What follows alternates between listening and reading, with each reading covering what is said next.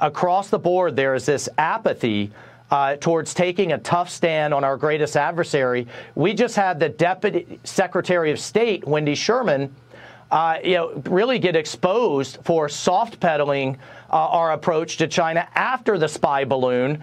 Secretary Blinken canceled his trip.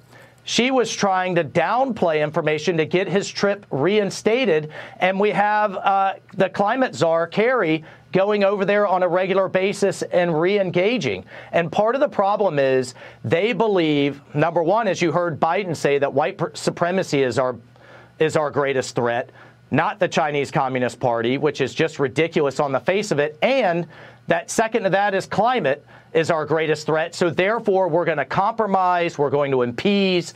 We're going to do whatever we can to not take a tough stand.